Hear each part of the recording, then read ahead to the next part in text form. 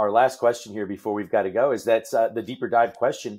And this is a question from one of our listeners, and it is, are there any best practices for how to attract the right, safe type of driver for our fleet?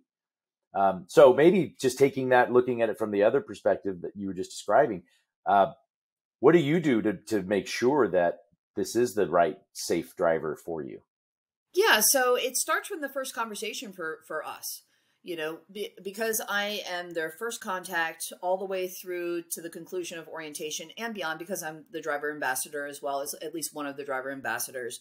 From that very first conversation, we're establishing not only a bond and letting people know what the brand is and what your expectations are. At orientation, Andrew Boyle spends an hour and a half with them, letting them know big picture and our expectations of the driver, as well as the driver's expectations of the company. Are we fulfilling those expectations as well?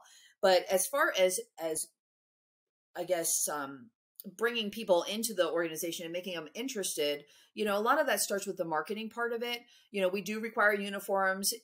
All of our marketing, is our drivers in uniform with clean equipment.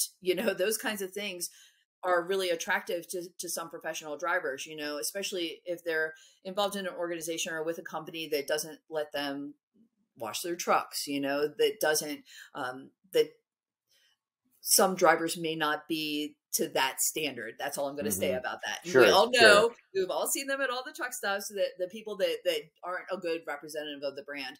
And during orientation, that's something that we talk about too, about how important what you do and how you look not only reflects on you, but it also reflects on the company. And it's really important to kind of maintain that, at least our image in the industry.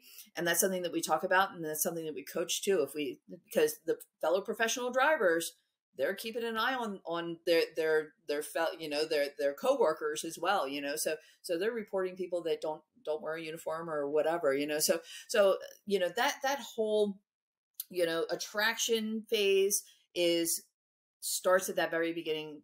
I guess really starts with marketing, doesn't it? Because we're showing our drivers in a certain environment.